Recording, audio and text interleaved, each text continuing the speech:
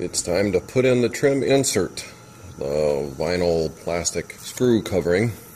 One thing I have learned from watching videos on YouTube is to start with some sticking out. That way, when it shrinks up over the next couple days, because it stretches as you put it in, you just naturally stretch it a little bit as you install it. And I have about 33 feet 4 inches, I think. And over that distance, it's going to shrink back up a little bit. So I have some sticking out over the end here. I'm going to give it a couple or 3 days and then trim it up and put the tape over it. And I will do the same thing at the other end. You can see the end of it, the way the end of it is shaped, and it goes in real easily.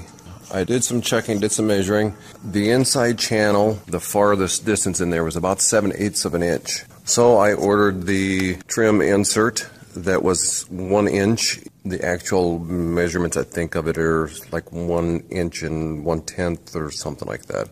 But whatever size you have, you just go the next size larger. You don't go huge. I wouldn't be able to put in like 1 1/4 in here. I don't know what the sizes of the trim inserts are, but it's going in fairly easily. I would have a screen spline tool that I was planning on using for this. For right now, as you can see, I'm just kind of tucking it in with my fingers, and it's going in fairly easily. Not too easily one-handed, but because I use one hand to, this hand to kind of pull it down, and then the other hand to tuck it in. And it goes in fairly quickly, fairly easily. It comes in a great big spool. I got a 100-foot spool of it. You can see it comes in a big roll, and I put it in this bag. It comes shrink wrapped. I'm thinking, oh, that's just great. If that falls down or if I drop that, of course, it's still going to be a pain in the butt.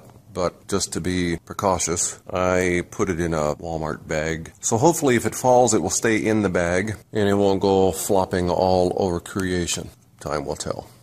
If I'm going to give this a couple days to shrink up, I better get to work, because I have a ways to go. As I put the trim insert in, I tried to make sure as I was laying it out this way, I had the extra, and then I tried to push it back with my one hand, push it back just a little bit, and then tuck it in with the screen spline tool. I ended up using the screen spline tool. And then a couple times I would have it installed up to here, and it'd be hanging loose, and I would go up 2 or 3 feet, lay it out, however far it would be, tuck it in the bottom in the channel, and then slide it back just a little bit, slide it back just a 1/2 inch or so, and then work my way back to where I had been here, to try to put a little extra slack in the line as I went down the line, because I do not want it looking like this. This is the trim on the bottom of the slide out, and as you can see, this side has shrunk up 3 inches or more,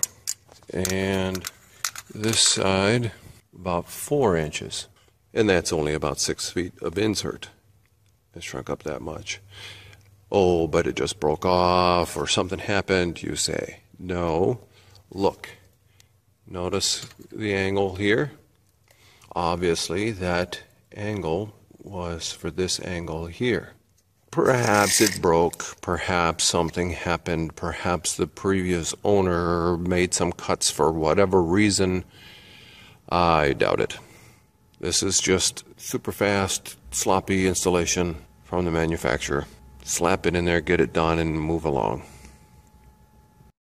Now, since it is real long, 33 feet plus, I decided to add a little loop, a little bit extra hanging off right about in the middle of the wall, right about the midpoint between front and back. It'll be interesting to see how much of that slack is taken up as that vinyl insert shrinks back.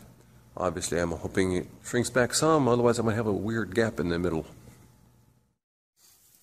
Well, it's the middle of the day and the second day after putting on this trim insert, and this is where the extra loop that I had kind of hanging out was.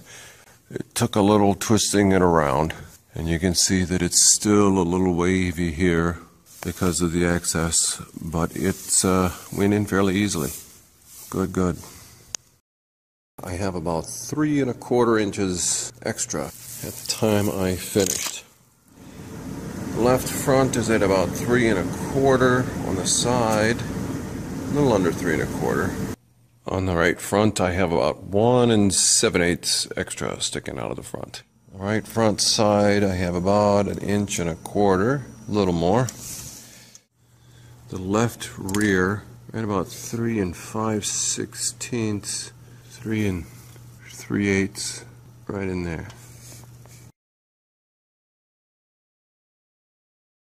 On the front cap piece, I have about 2 3/4 inches extra sticking down.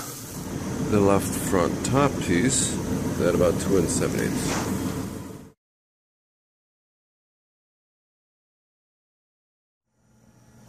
And on the right front, on the front cap trim insert, we have just under 2 inches, right at about 2 inches of excess sticking out. Then on the right front trim piece, about 1.5 inches.